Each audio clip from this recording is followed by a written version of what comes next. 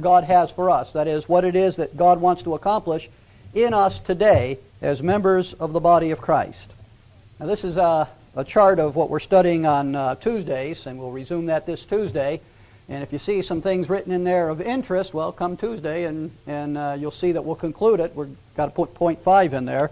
But I put it up there because I want you to see that chart. The way I write it is a little bit differently, and I don't know, can you see it in the back row? Or is it just kind of blend together because it's so small? If I was making that chart for you, I would have made it in the center and kind of stretched it out a little bit.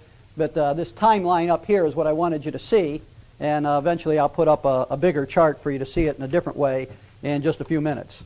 But we are going to look at about our course, and we've been talking about, or I should say, your course. And as an individual, God has saved us, and He saved us for a reason. And we've been studying for some time all the different things that our course in life contain and what we're responsible for. And we're going to conclude it by what God gives us a title. He gives us a title of ambassador. And but before we do, we want to contrast that with the nation of Israel and what God called the nation of Israel to be. In Genesis chapter 12, I was going to tell you that in the Bibles in front of you, there's a Bible there in the pew in front of you, or in the personal Bible that you might have brought. If we're going to look at a lot of verses and you have a hard time finding your way through, that's okay. But there's a little help for you. In the first few pages of your Bible will be a table of contents, and it'll tell you what chapter every book or what page number every book begins at. And so you can quickly, if you put a marker there, you can quickly find your way to other places in the Bible. So take advantage of that little help there. In Genesis chapter 12, God calls out Abraham, and He says this. Genesis chapter 12, verse 1. Now the Lord had said unto Abram, later on his name is extended to be Abraham. It's the same person that I'm referring to when I talk about Abraham.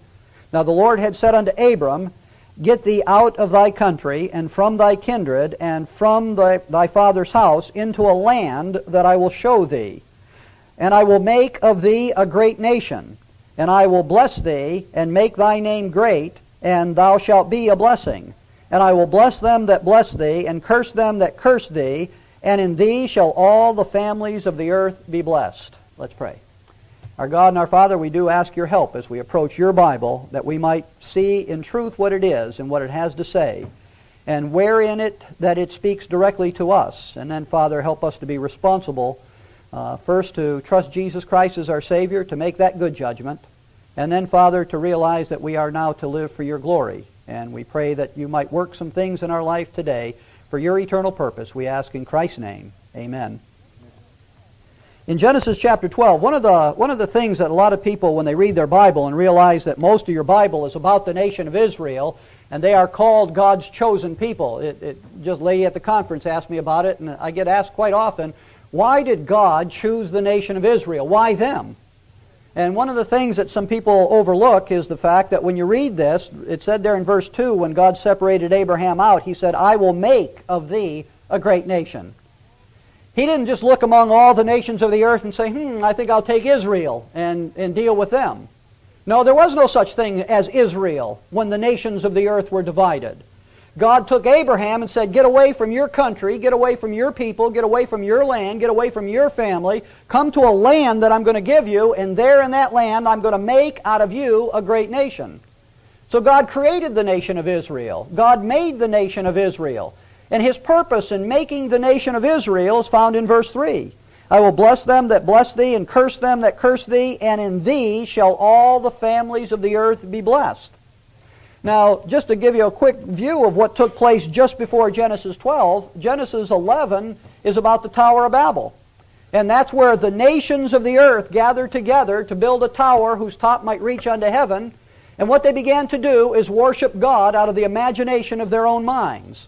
And in that imagination of their minds, they started making images of birds and to four-footed beasts, to man, and to even creeping things. And they began to invent their own forms of worshiping God. And their forms of worshiping God wasn't worshiping Him in spirit or in truth. And God took and He divided the nations. He went down to where they were, confused their languages, and divided the nations of the earth. When they are divided up, since they had turned from God, none of them know God. So there isn't a testimony of God in the earth, and God takes Abraham, reveals Himself to Abraham, and says, I'm going to make a great nation out of you, and in you, that is in his seed, in the nation of Israel, shall all the nations of the earth be blessed. God was going to use the nation of Israel to show the nations of the world who the real God is, because Israel's God was going to be the true and living God. They didn't worship idols, not allowed to worship an idol. And God was going to bless them until such a point that the nations would say, you know, the God of Israel is a real God. And then they would come to God through the nation of Israel, and the nation of Israel would minister to the Gentiles. That is God's purpose in creating the nation of Israel, to win the nations back to himself. Well, you know, you read your Bible, and everything from Genesis to the book of Acts, a big section of your Bible, God is dealing with the nation of Israel because he can't get them to be. That's the wrong term. They refuse to be. He can get them to be. They refuse to be the testimony. They kept wanting to be like the other nations, and God had to judge them, and he's always working with them to make them what he wanted them to be. Once they're finally what they ought to be, then he'll use them for his purpose. Now look at Exodus chapter 19. That's Genesis, Exodus. That one's easy to find, the second book of the Old Testament. And you come to chapter 19, Israel has multiplied into a great number of people. There's a couple million people that Moses is leading out of Egypt and leading them to the promised land. And as they're going, God says this in Exodus chapter 19 in verse 3. It says, And Moses went up unto God, and the Lord called unto him out of the mountain, saying, Thus shalt thou say unto the house of Jacob, and tell the children of Israel. Now, Israel's forefathers is Abraham, Isaac, and Jacob. God changed Jacob's name to Israel and gave him 12 sons, which make the 12 tribes of the children of Israel. That's why the reference to Jacob here. He's their father, as he is Abraham's grandson. So tell the children of Israel, he says in verse 4, Ye have seen what I did unto the Egyptians, and how I bare you on eagle's wing, and brought you unto myself. Now therefore, if you will obey my voice indeed, and keep my covenant, then ye shall be a peculiar treasure unto me above all people, for all the earth is mine. And ye shall be unto me a kingdom of priests, and a holy nation. These are the words that thou shalt speak unto the children of Israel. God promised them that if they would keep his laws, that they would be above all the other people of the earth, in the sense that they are going to be rulers of all the nations of the earth. And they are also called in verse 6 that they are going to be not only a kingdom, they're rulers with Christ, but a kingdom of priests. That they are going to be the means that stand between holy God and the sinful Gentiles. It's going to be the Jewish people that are going to be able to come and stand before God, but bring the sinful Gentiles and bring them back into reconciliation with God. They are going to be a nation of priests. That's what God set them apart to be. So they are a kingdom of priests. They're going to rule, and then they're going to minister as priests to the nations. But before he does that, they have to obey his laws and keep his commandments, and then they're going to be cleansed so that they can then minister to us Gentiles who are over there worshiping cows and worshiping trees and worshiping stones, things of our hands that we have created to worship instead of worshiping the God of truth. And so the nation of Israel has this special relationship with God, and I want you to understand that they are called throughout the Bible, God's purpose for them in the earth. He calls them a kingdom of priests. So they're kings and priests in the earth. You notice the reference to the earth. He says that in verse 5 there. He says, Now therefore, if you will obey my voice indeed, and keep my covenant, then ye shall be a peculiar treasure unto me above all people, for all the earth is mine. The Gentiles didn't declare that it was God's. They went off and invented their own God to worship, but God says, the earth is mine.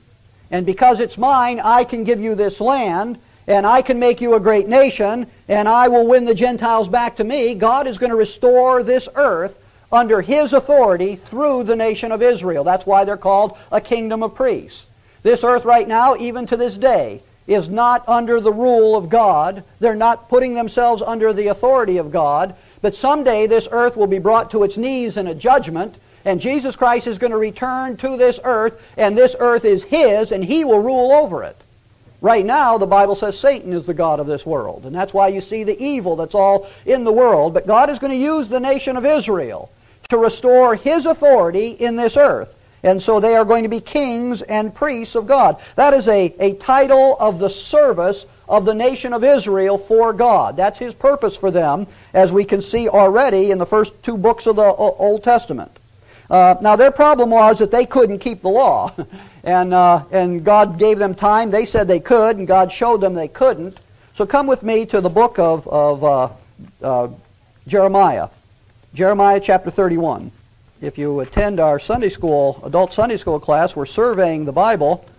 And in that survey, you begin to understand the historical progress of God dealing with the nation of Israel as we go from the time of their history in which they failed God and were brought into captivity and judgment, and then how God raised up prophets to declare unto them how He is going to fulfill His promises to the nation of Israel.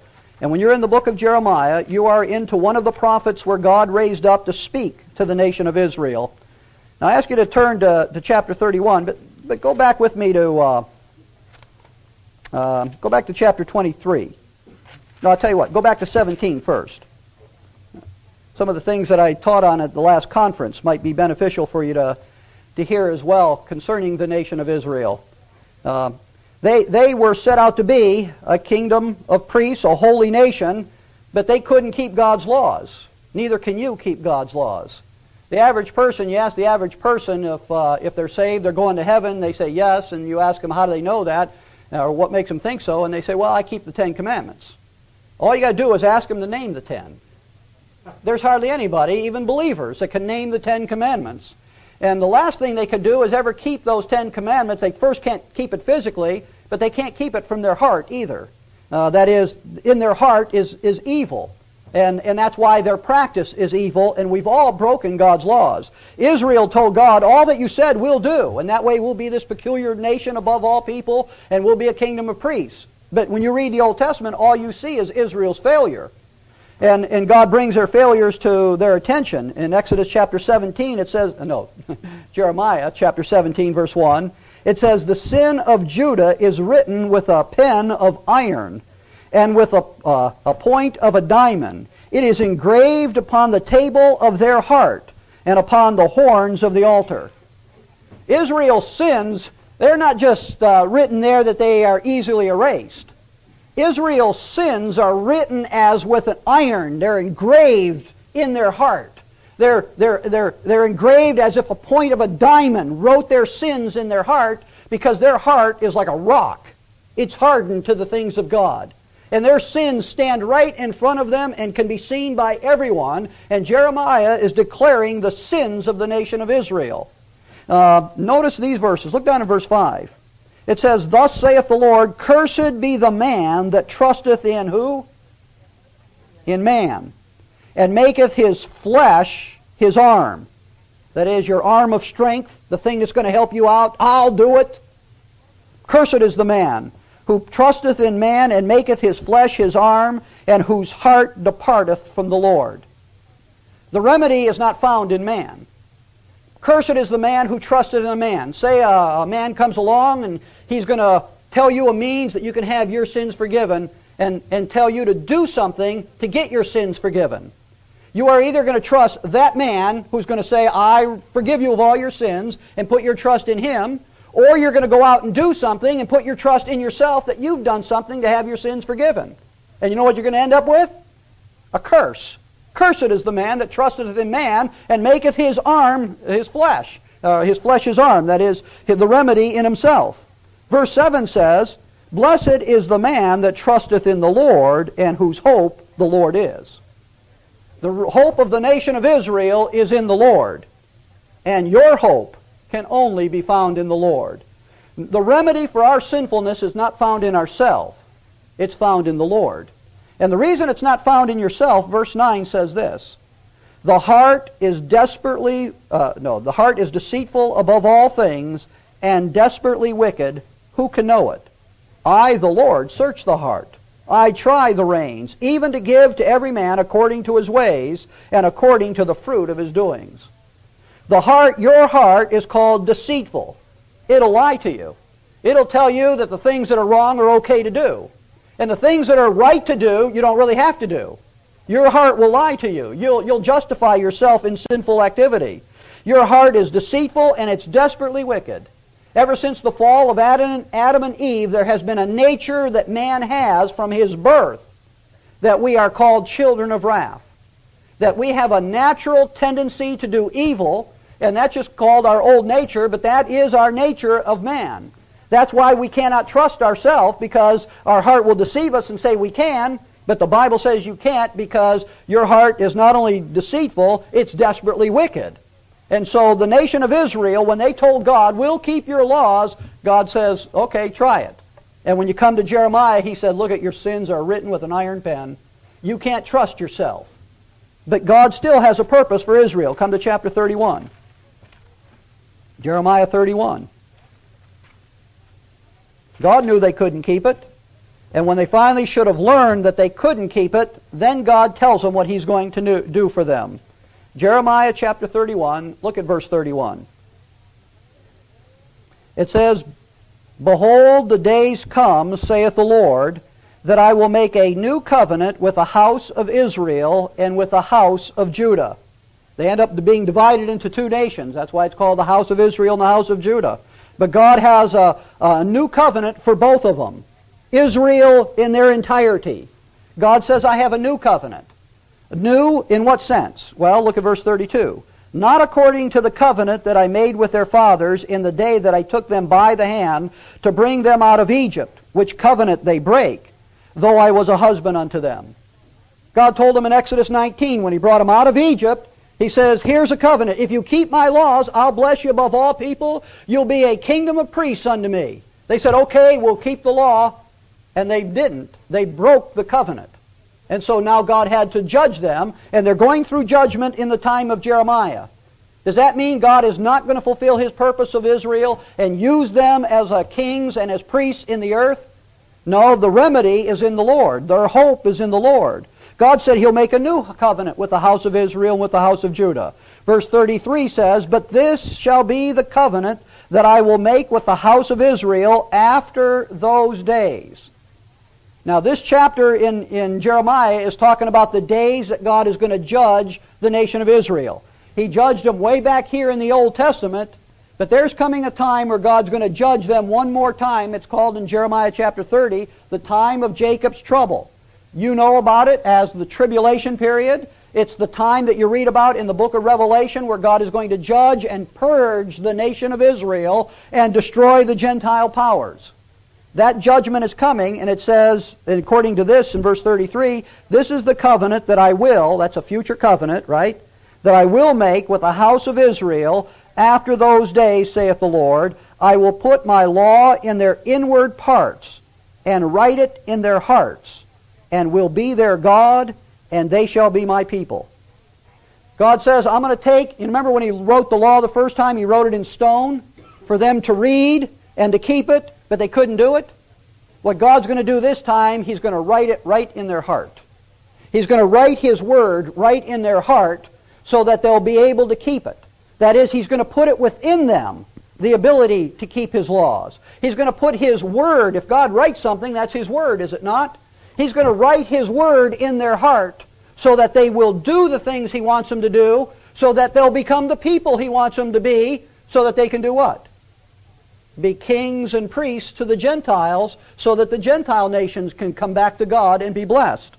So verse 34 says, and they shall teach no more every man his neighbor and every man his brother, saying, Know the Lord, for they shall all know me, from the least of them unto the greatest of them, saith the Lord. And I will forgive their iniquities, and I will remember their sins no more. They're all going to know the Lord. They will not only know that Jesus Christ is their Messiah, they will know Him in the sense that Paul says, all that I might know Him.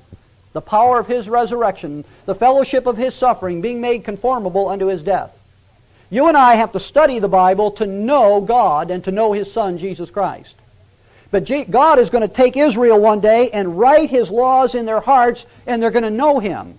They're not only going to know who He is, they're going to know what He's like and what He wants out of them. And they'll have a heart that's tender toward the things of God, and they'll do the will of God in the earth. And that's the new covenant that God had promised to the nation of Israel. That's explained in another way if you come forward to the book of Ezekiel. There's there's Jeremiah, Lamentation, then comes Ezekiel. And come to Ezekiel chapter 36. Ezekiel chapter 36. Let me start in verse 23. Ezekiel 36, verse 23. This is also about the new covenant that's going to be given to the nation of Israel. And it says in verse 23, it says, "And I will sanctify my great name, which was profaned among the heathen."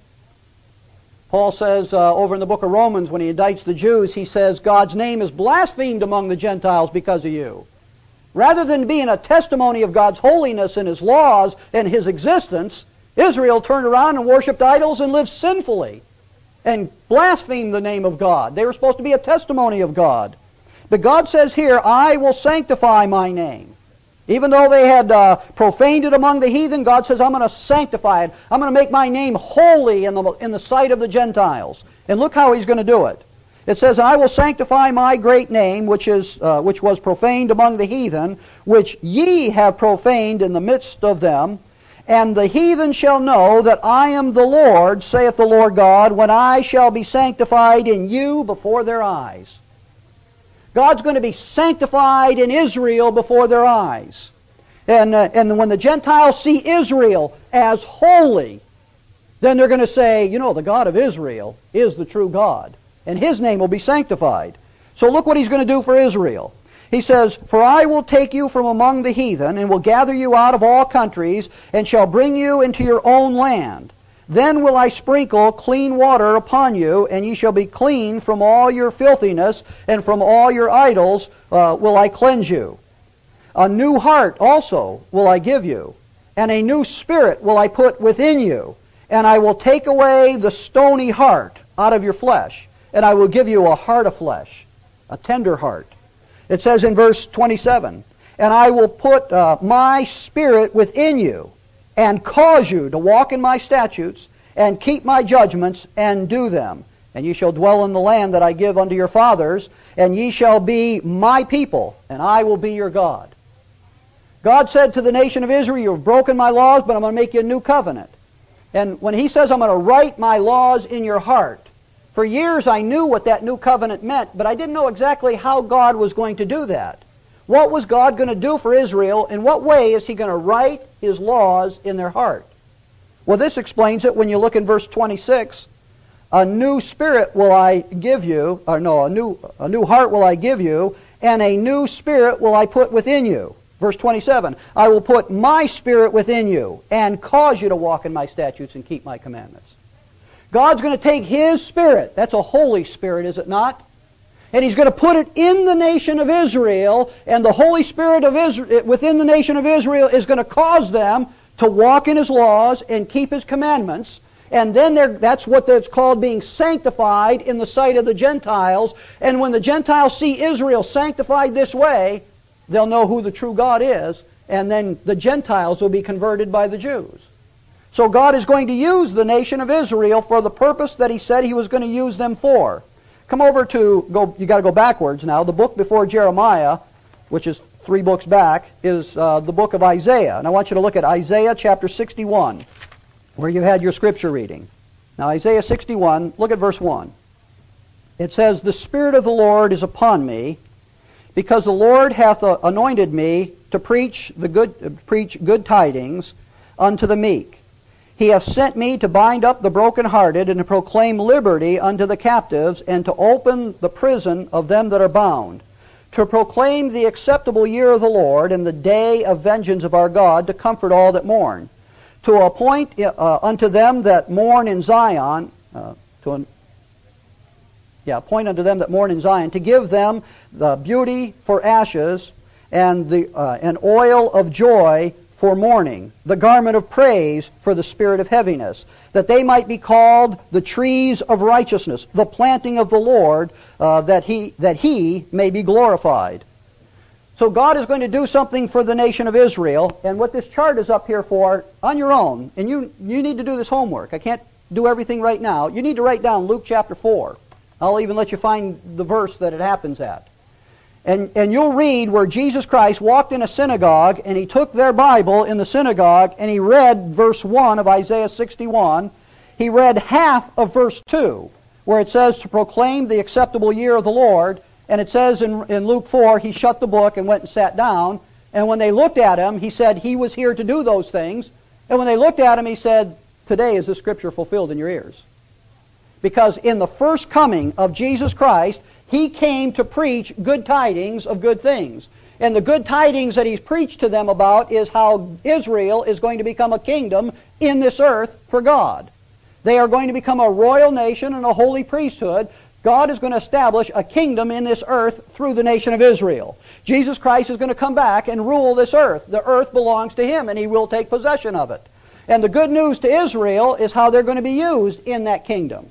Now that kingdom, by the way, you need to, the reason I left this chart here is it shows it bigger than the next chart I'm going to show you. But that kingdom, when you read it, we'll read in a moment in the book of Revelation how it lasts for 1,000 years, that kingdom is going to be set up on earth. And anybody who's ever prayed what's called the Lord's Prayer knows that he says to pray after this manner, Our Father which art in heaven, hallowed be thy name, thy kingdom come, thy will be done, where? In earth, as it is in heaven. Israel was always looking not to go up to heaven. Never were that God going to use them up in heaven. God was going to use them here on earth as his kingdom people, as a priesthood to the Gentiles, and Jesus Christ is going to come and establish a kingdom here on earth. Initially it'll be 1,000 years, but it says of the increase of his kingdom and peace there'll be no end. It says that he is going to reign forever and ever. And when you read the last chapters of the book of Revelation, there's a new heaven and also a new earth. And Jesus Christ is going to reign over both of those. And the nation of Israel, they're looking for that kingdom to come. That's the good news that's being proclaimed in verse 1. Let me do something else here as well. Now I want you to see that kingdom and understand that there's a tribulation, a time of judgment that's going to come first. But this chart also shows the same thing. It's a little bit, goes all the way back to where we started. There's Exodus chapter 19, so it's a little bit longer in detail. But God is coming. Jesus Christ came and he's preaching about this kingdom coming. Now it's shorter there because of the time length, but don't lose sight of that kingdom. There's going to be a time of wrath. But remember he said that he was going to put a new spirit within them? In the book of Acts chapter 2, after Jesus Christ ascended back into heaven, he baptized the believing remnant of Israel with the Holy Spirit. And they began to go out and preach, and they're preparing for a time of judgment, but then that kingdom is going to come. Interestingly, the Lord read verse 2 and said, to proclaim the acceptable year of the Lord. Jesus Christ is proclaiming that the kingdom is coming. And then it says, then he shut the book. Because what the next event for the nation of Israel is after Jesus Christ came and preached to them, it says to proclaim the acceptable year of the Lord and what? And the day of vengeance of our God. The next event for the nation of Israel is a day of vengeance of our God, and then he's going to come and comfort all who mourn. And they're going to have rest, and they're going to go into the kingdom. You see that? But you know, the Lord shut the book after he said proclaim the acceptable year of the Lord. The day of vengeance hadn't come in the first coming of Jesus Christ. It'll come as a prelude to the second coming of Jesus Christ. And you know when the Lord shut the book, you know where he shut the book at? Prophetically, right where we are. We're not part of the day of God's wrath.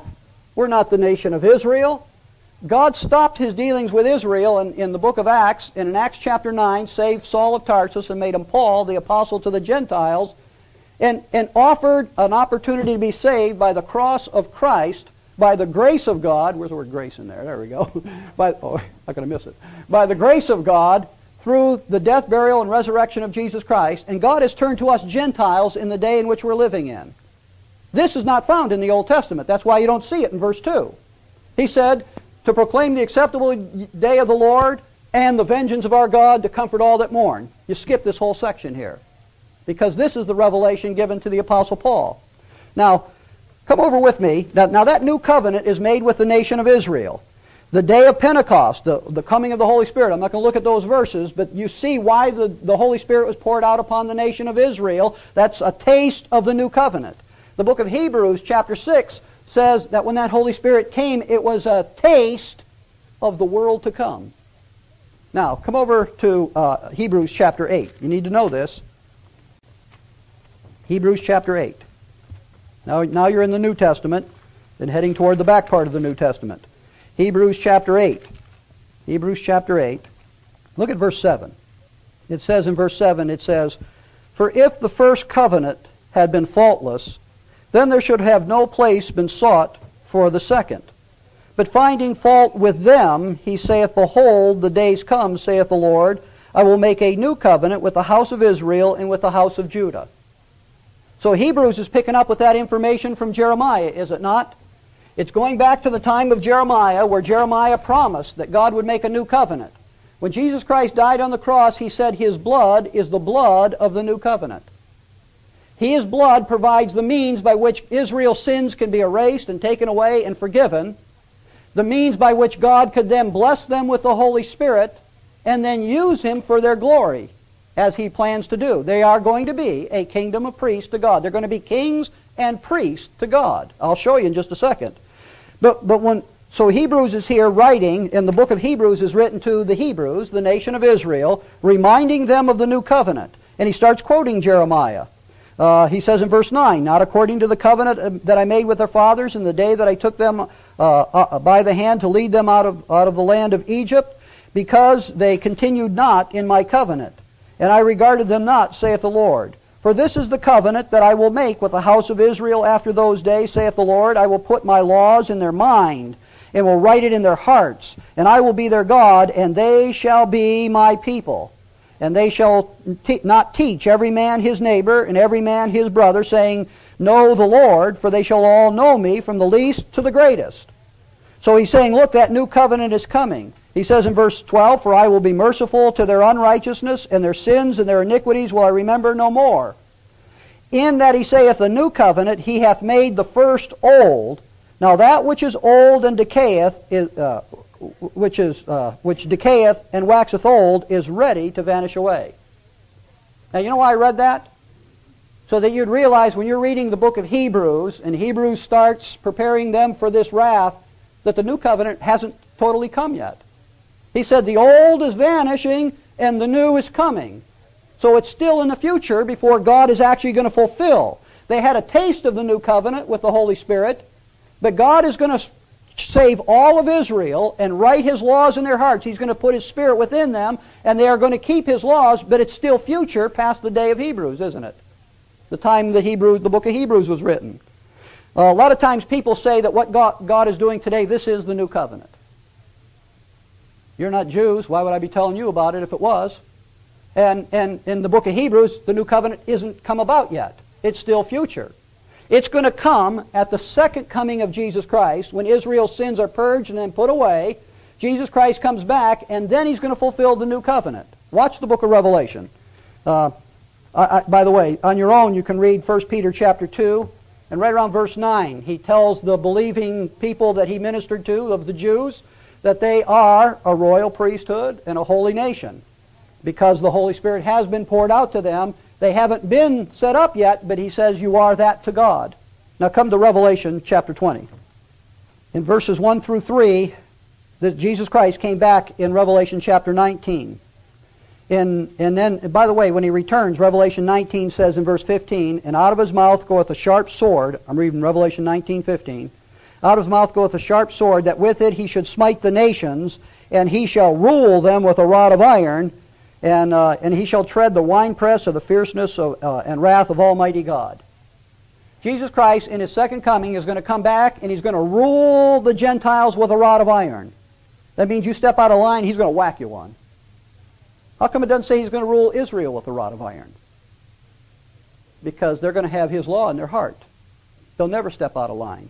They're going to be blessed. They're going to be called the planting of the Lord. They're going to be righteous when Jesus Christ comes back, because of the new covenant that he's going to establish. In Revelation chapter 20, Satan is bound for 1,000 years in a bottomless pit in the first 3 verses. In fact, in verse 3, It says, and they cast him into the bottomless pit and shut him up, Revelation 20, verse 3, and put a seal upon it that he should deceive the nations no more till the 1,000 years should be fulfilled, and after that he must be loosed a little season. He's not going to be able to deceive the nations, the Gentiles, anymore. Then after that he's going to be loosed. You know what he's going to do when he's loosed? He's going to deceive the nations one more time, and they're going to end up in the lake of fire. And so God's going to try people's hearts after Jesus Christ reigns for 1,000 years. But you know, why doesn't it say that he won't deceive Israel anymore? Why does it say he'll deceive the nations no more for 1,000 years? Because Israel will know him, right? It's the Gentiles who don't know him. And it's Israel's job during that 1,000 years is to teach the Gentiles the things that God has taught them.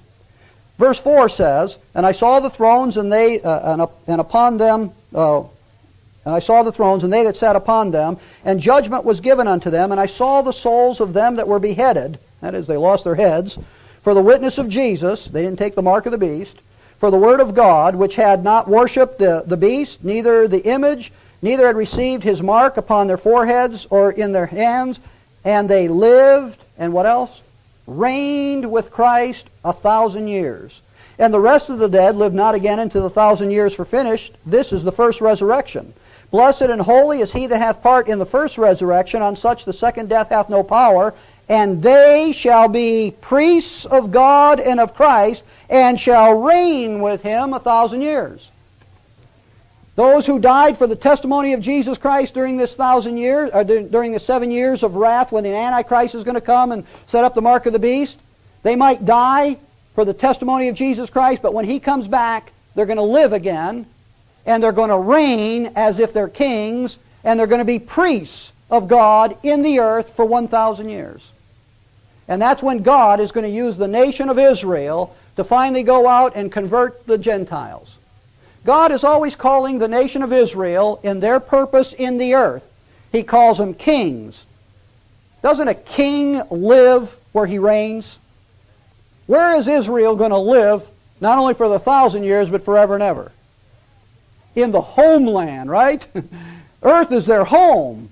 This is the place that God has for them. Kings don't reign somewhere else. They reign over their own land, over their own people. And the earth is going to be one to the Lord, and they're going to be at home in this earth. What does a priest do? He represents someone. He mediates in the place of a sinner to bring them to a holy God. You know, you can read in Zechariah how it says, 10 Gentiles will grab a hold of the skirt of him that is a Jew and say, "Take us to your God, for we hear God is among you." Jesus Christ is going to live in Jerusalem during this time. And the way a Gentile can come to God is he's got to come through a Jew, because they're going to be a kingdom of priests. You know, we live in a day where the Bible says today there's only one mediator between God and men, and it tells us who the mediator is. The man, Christ Jesus. We don't live in that age. We don't come to God through Jewish people. We come to God through the person of Jesus Christ. And today that's the only mediator is. That won't be true over here. Gentiles will come through Israel that way. But we live in an age of grace, and this is my whole point. I told you I was taking a long way to get there. Last chapter I want you to look at is 2 Corinthians chapter 5. God is going to use the nation of Israel as he called them out to be. But you need to understand who you are. And after we established all of who Israel is, we come to Paul's epistles, where Paul was sent to us Gentiles before the wrath ever came, and before the kingdom has been established in the earth. And the Apostle Paul sends us the gospel of God's grace about the cross of Christ, offers us an opportunity to be saved, and then he tells us who we are and what we are in the world. 2 Corinthians chapter 5, look at verse 14. It's extremely important for you to know how to be saved, and once you're saved, who you are. 2 Corinthians chapter 5, I got to get there, that's why I keep saying it. 2 Corinthians 5, verse 14. It says, "For the love of Christ constraineth us, because we thus judge, that if one died for all, then we're all dead." Now, you might not catch this, but you know when Jesus Christ died on the cross, the day before he died, He said, this blood is the blood of the New Testament, which is said for the remission of sins of many. Many? Didn't say all. Didn't say I'm dying for Gentiles. If his blood is called the blood of the new covenant, who is he dying for? The nation of Israel, so that he could forgive their sins and set them up as kingdom of priests and a royal nation in the earth. When he was dying, with that communion before the cross, that didn't have you and me there mentioned. Certainly we were on his mind, that's for sure. Because that's what Paul's saying here. He now knows that Jesus Christ didn't just die for Israel, he died for all, everybody. And because of that, he says in verse 15, and that he died for all. See, there's the fact. He did die for all of us. He paid for our sins as well when he died on that cross. And he died for all, that they which live should not henceforth live unto themselves, but unto him that died for them and rose again. To be saved, you need to know that Jesus Christ died for you so that you don't trust in your flesh, thinking you're good enough to go to heaven, when even the Jews who had the law couldn't keep it. You think you sinful Gentile can keep it? You can't. So we're sinners. But here's a verse that tells you that while we were yet sinners, Christ died for us. He did die for all. He paid for our sins when he died on that cross. He didn't have sins to pay for. He paid for ours. And when you trust the fact that Jesus Christ died for your sins, was buried, and rose again for your sins, God says you're saved. You have everlasting life. Because now you're trusting in God. You're trusting in the Lord to save you, because that's what he did on the cross. You trust what he did there for you, and you're trusting in the salvation that God provided for you, and God says you're saved. But then, are you saved to live any way you want? Is that what your course in life is? No, it says in verse 15, and he died for all that they which live, he died for all that they which live, and that is, have his life, should not live unto themselves, but unto him that died for him and rose again. Now watch these verses. Wherefore henceforth know we no man after the flesh. Though we have known Christ after the flesh, yet now henceforth know we him no more. Now that might be tough for you, but understand this. When Jesus Christ walked in the flesh, we knew him as the King of Israel. We don't know him that way anymore. We know him now in his relationship with us Gentiles, because God is doing something new. That's why it says henceforth. This is how we knew Christ. This is how Christ is going to fulfill his relationship with Israel. But now we know Christ in a different way. We know him as the head of the body. We know him as our Savior, not what he was going to do for Israel. So it says in verse 17, therefore if any man be in Christ, he is a new creature. Old things are passed away, behold, all things are become new. That's not talking about you becoming something new and different in yourself. That's something that God has saved you to be something new in the earth. Israel is a kingdom of priests, kings and priests of God. When he saved us, he made us a new creature. We're something new. If we're something new, then what are we in this world? Well, God is going to make Israel kings and priests. A lot of people think that's what we are, kings and priests. We're not priests. There's only one mediator in this world today, and it's the man Christ Jesus. You're not a priest. What are you then? Well, let's keep reading. Verse 18, and all things are of God, who hath reconciled us unto himself by Jesus Christ, and hath given to us the ministry of reconciliation. That's your ministry, reconciliation. Reconciliation is taking two people that have a problem and getting them to have peace. And that ministry of reconciliation is called, look at the next word. It says, verse 18, and all things are of God, who hath reconciled unto himself by Jesus Christ, and hath given to us the ministry of reconciliation. To wit, God was in Christ, reconciling the world to himself, not imputing their trespasses unto them, and hath committed to us the word of reconciliation. We're not a priest, but we have a message for this world, called a message of reconciliation, because God today is not holding man's sins against him. He's offering man salvation through the blood of Jesus Christ, and we have that message, and we're ministers of that word. Now look at verse 20. Here we are. Here's what we are. Now then, we are ambassadors for Christ, as though God did beseech you by us. We pray you in Christ's stead, be ye reconciled to God. You're not a priest on this earth, and you're not a king in this earth, because, well, I'll just make a statement now. You don't live on this earth. You know what an ambassador is? someone who lives somewhere else and is in another place representing his home country. And you know where our home country is? God has a place for us in heaven. In the meantime, until He takes us to heaven, He tells us, you're an ambassador on this earth. You're here on this earth in this foreign country to represent heaven's position. And that God in heaven has a word for everybody in this world to know. It's the word reconciliation. That no matter what a person has done in sinning against God, they can be reconciled through Jesus Christ. Here's the word that you're to share with this world, verse 21. For God hath made Him, that is, God made Jesus Christ, to be sin for us, who knew no sin. He didn't have any sin, that we might be made the righteousness of God in Him. The message that we have for the world today is that God made Jesus Christ to be sin for us. When He died on that cross, He was paying for my sins, and He had no sins of His own. That through Jesus Christ, I might have the righteousness of God in Him. That I can be placed in Christ and be found with His righteousness by believing in what Jesus Christ did for us. That's the message that we have for the world. And what we're going to be talking about from here next week is about what it is to be an ambassador of Jesus Christ. Because you've been given a calling. Are you a good ambassador?